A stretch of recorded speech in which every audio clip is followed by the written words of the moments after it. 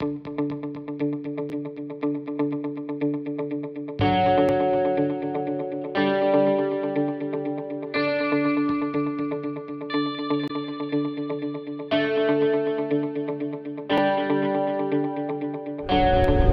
I'm Cliff Cheetham, Business Development Manager for Secure Power, and we're here delivering a large generator project for Transporter for Greater Manchester. Today we're going to be lifting up a very large generator, 660 kVA, along with a 4,000 litre fuel bund for it. This will enable the building to run for about 3 days autonomously and allow it to be sort of a critical infrastructure project for Transport for Greater Manchester. I'm Jonathan Morley. I'm the MD of Secure Power.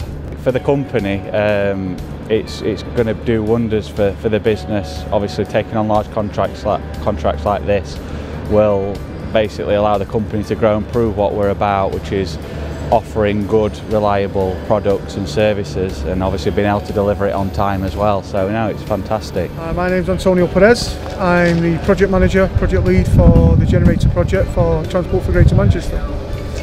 Mark Robinson, property services manager.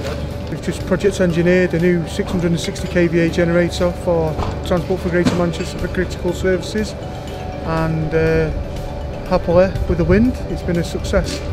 So now we're just integrating the transformer with the transformer and the generator to finalise the project. Planning process all good, carefully looked after and managed by Antonio, and including yourselves. Good job done by all, I'd say. The good thing is that it provides resilience to the organisation. We've got up to 3 days, stroke 4, depending on fuel supplies. If we were to have a power outage in the area, then it would provide us, like say, 3 days. And this building is critical to Greater Manchester because we not only look after the transport infrastructure, it's all travel shops, some train stations, traffic lights, so it really would have an impact on Greater Manchester. I'd say, as for working with Secure Power, we've had our challenges along the way due to the intensity of the project, but all in all, it's been a good experience.